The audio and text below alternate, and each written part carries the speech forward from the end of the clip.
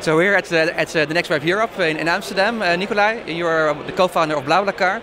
You just gave your keynote about your trust research and about BlaBlaCar. Last year I had an interview with your colleague Frédéric in your headquarters in Paris. So then we also used BlaBlaCar to get to your office. BlaBlaCar is an international ride-sharing platform. You are growing really fast. So how are things going? Well, it's going really well, right? So we keep on growing. The main goal over the last few years has been to turn BlaBlaCar into really a European and a global company. So we've been focusing on expanding in Europe and also outside of Europe in countries like Russia, Ukraine, India, Mexico, Brazil, Turkey. So now we have this pretty massive global footprint, and we try to develop the activity within that footprint. And how do you manage such a fast growth? Because you started just with a really small team. Now you're growing really fast. Also different offices in different countries. So how do you manage to keep the growth also sustainable? And how do you also get the company culture sustainable? So to scale fast, right? We use different technique, right? So one of them was to scale also by acquisition, right? So we realized that sometimes the best way to get into a country like Russia or Germany, or we've done that for Italy or Mexico as well, is to find a local BlaBlaCar, essentially, or something that more or less like BlaBlaCar locally, to find a great team, acquire the company, get the team on board, and that's one of the way we accelerated growth, because then you don't have to worry about finding the right person, training the right person. You end up with very, very passionate entrepreneurs that wanted to do that have the same vision and the same passion and the same culture most of the time, right? So that's one of the way we accelerated international growth. Then it's all about hiring and hiring the right people. So clearly it's a challenge. It's been a challenge, I think, for most companies. How do you hire top talents, both in local teams and in the central team? So it's been one of the key focus in the company. And we really focused on people that share the vision and share the culture. And to me, one of the biggest learning actually of the last 2 years is real beat skills. So essentially, if you get people that of course are really smart, but really want to work for BlaBlaCar, really passionate about the activity, passionate about sharing economy, you can integrate them a lot faster, and you keep the DNA and the culture of the company intact. So we've been managing this sort of hyper growth by a mix of acquisition and hiring, but every time with that very strong culture DNA in mind. And how do you make these decisions? I think they're also really part of your own DNA. But how do you say, okay, these company or this individual are matching with our cultures and with our what we also want to be, and these are not? So the first thing is we spend time. So I was talking about trust and how you build trust, interpersonal trust, and I was saying during my presentation, it takes time. So it takes a repetition of interaction before you trust someone.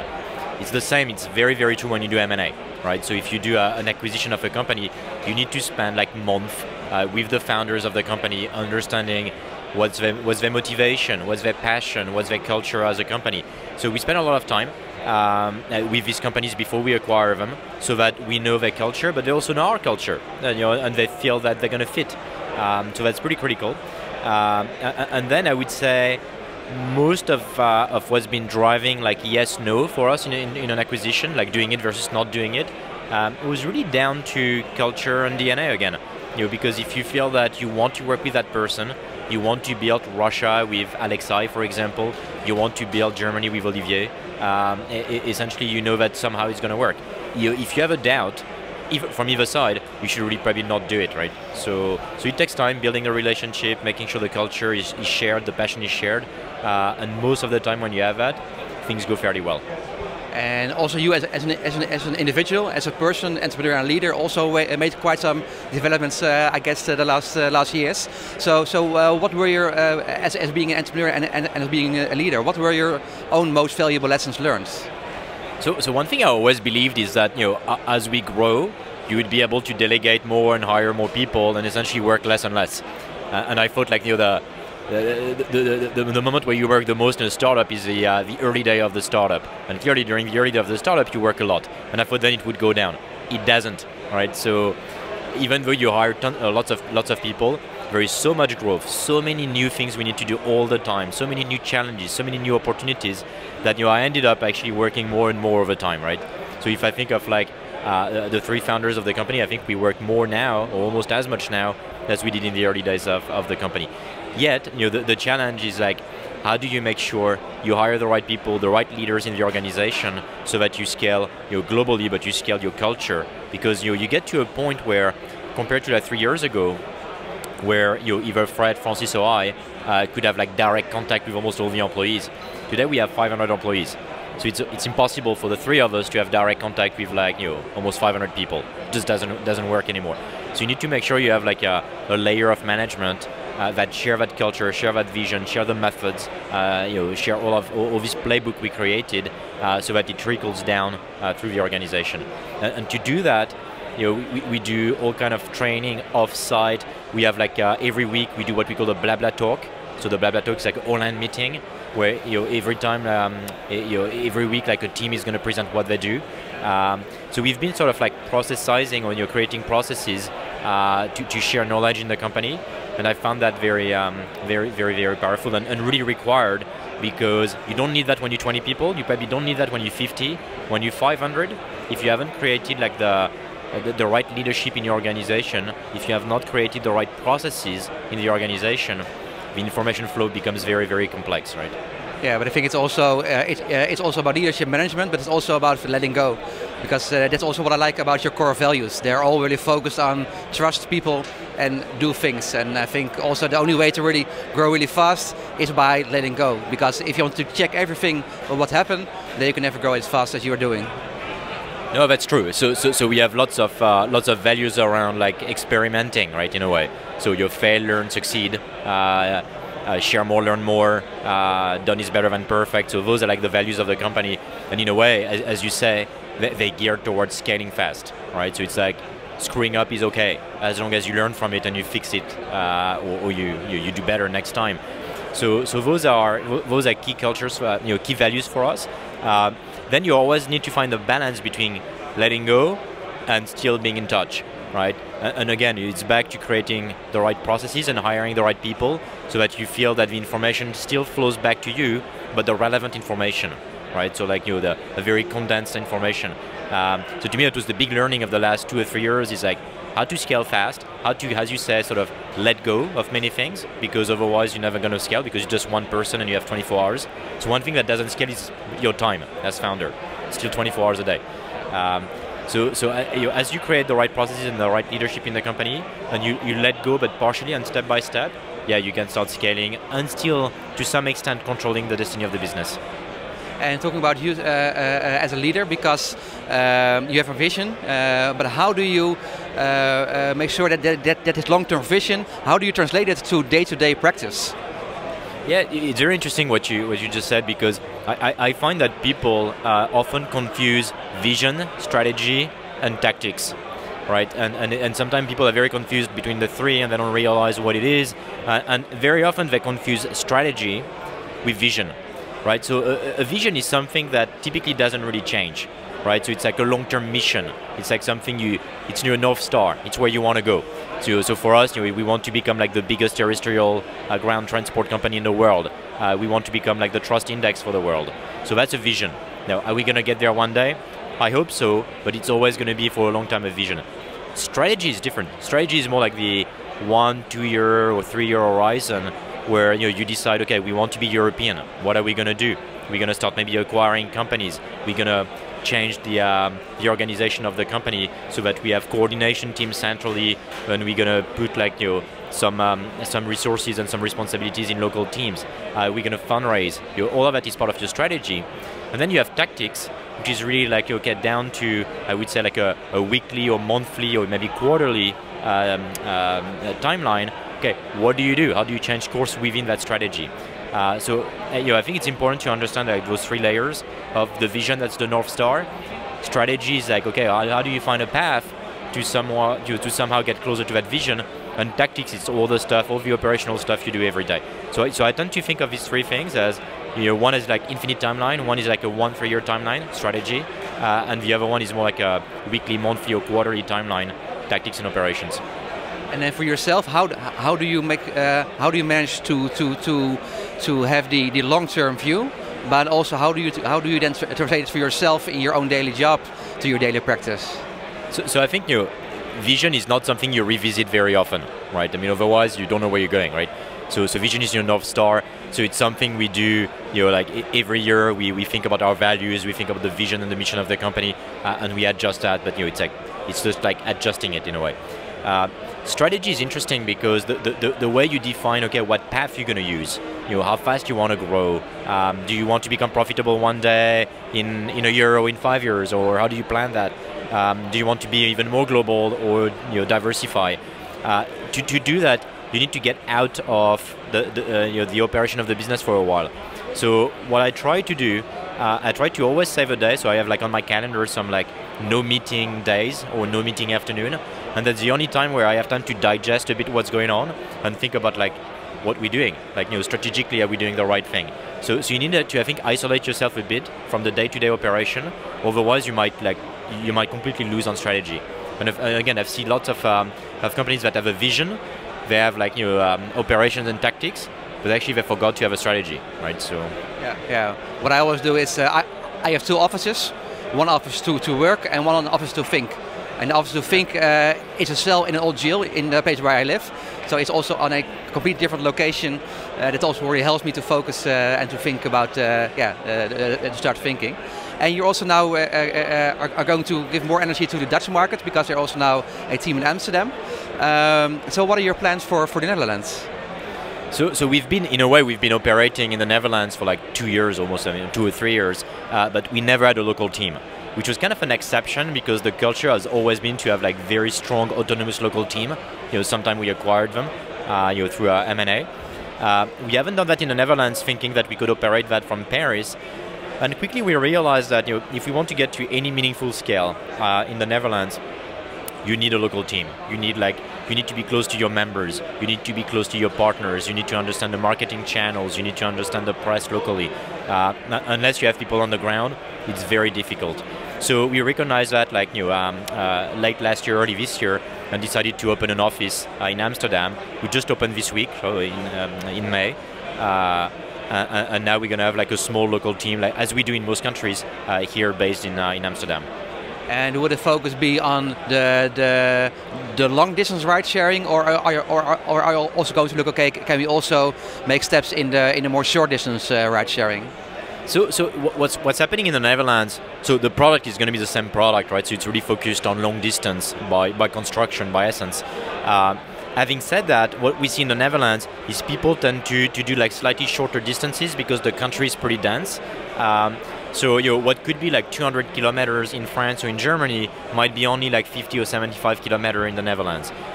So over time, I think we'll need to probably rethink a bit the product and to evolve essentially to make sure like the interaction between a driver and a passenger when they want to ride like 50 kilometers or 75 kilometers or even less maybe is still relevant in the BlaBlaCar product, right? Which has been thought for long distance.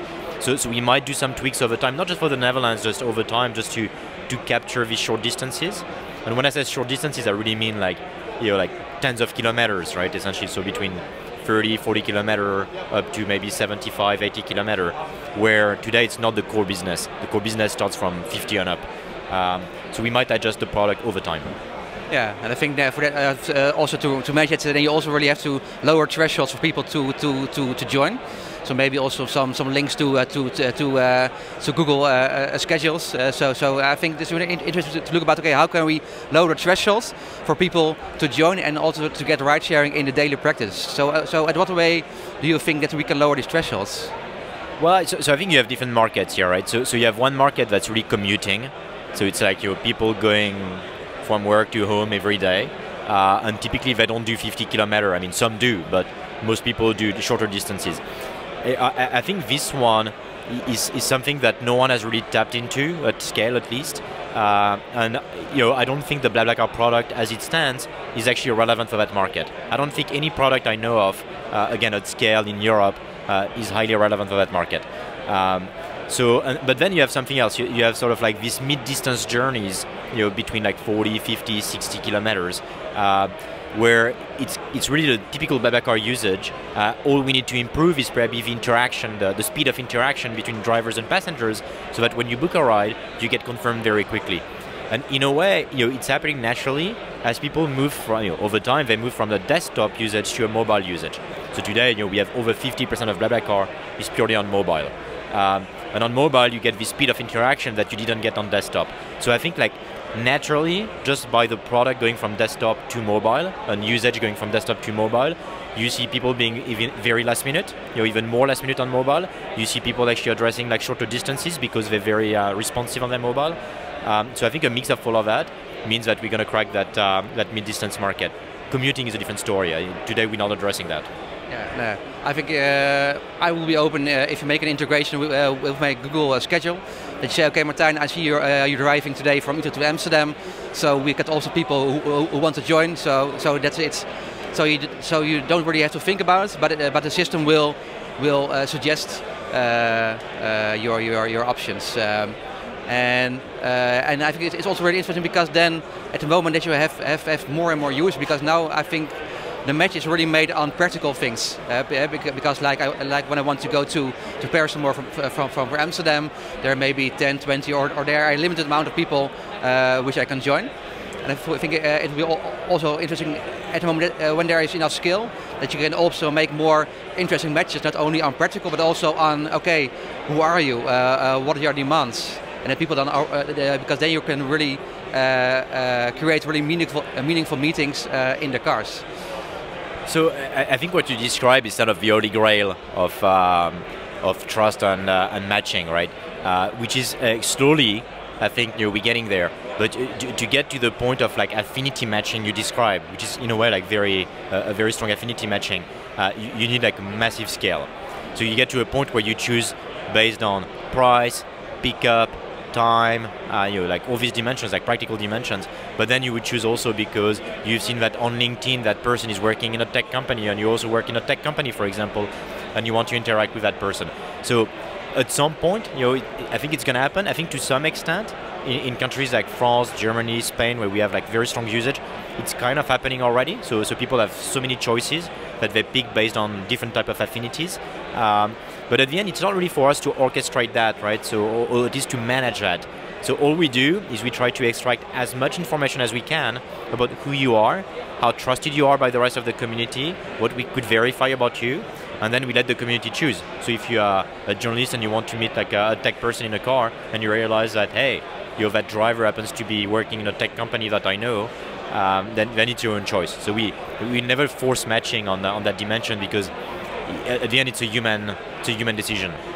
So let's go for the holy grail. You also mentioned the trust. So your keynote today here at Next Web Europe. You also talked about your research about trust. To say, okay, trust is also really one of the most important layers of the success of BlaBlaCar.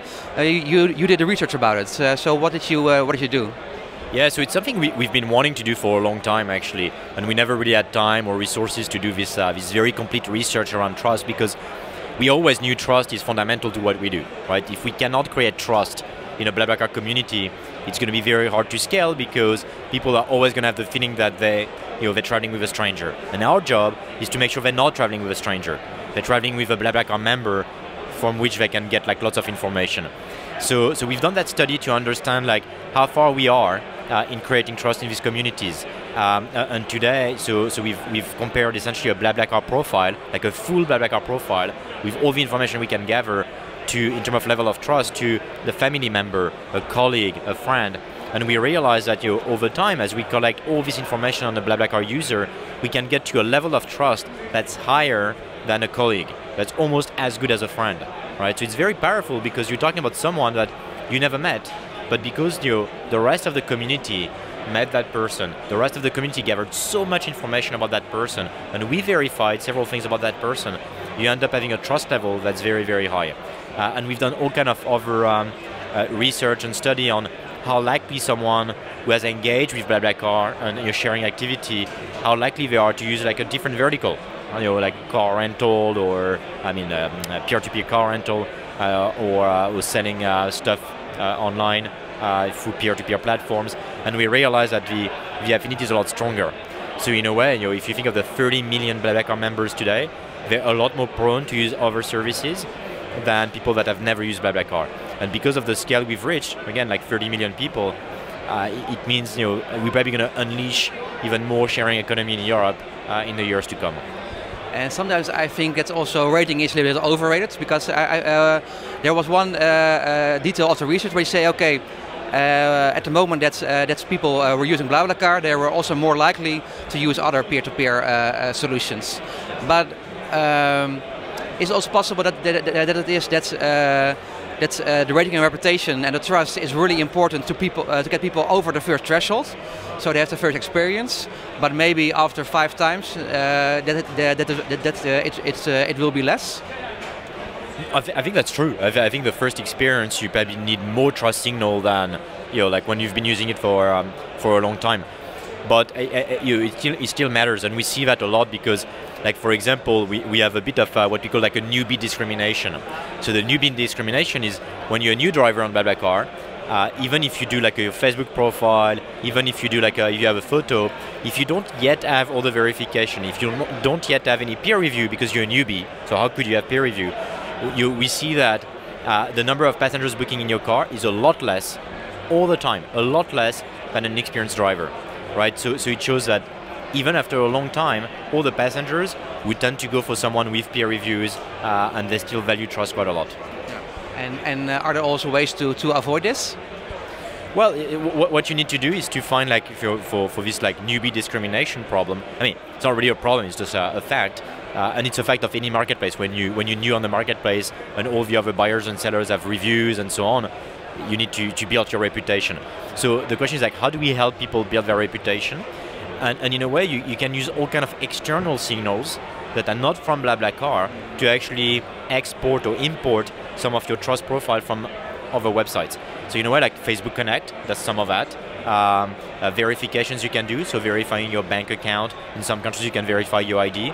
It's going to increase your trust level. So we try essentially to do that, or to help people actually do whatever they can do to kind of essentially to be able to enter the marketplace, not as a complete newbie because they already have something. So we found that if people have a Facebook Connect, they check their phone number and they have a photo, of their car, improves a lot already from not having a photo, for example. Okay, cool. So, you gave a talk here at the next web in Amsterdam. So what are you going to do next? The next days? Well, I'm going to be here actually for the rest of the afternoon, and then back to HQ tomorrow morning.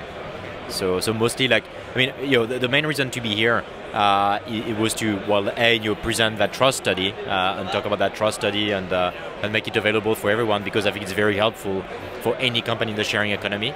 Number one. And number two, it's a great way to network with entrepreneurs, not just here from the Netherlands, but from all over, right? Because it's becoming a very international conference. Yeah, I think so too. Okay, great. So thanks for sharing, and see you next time. Thank you.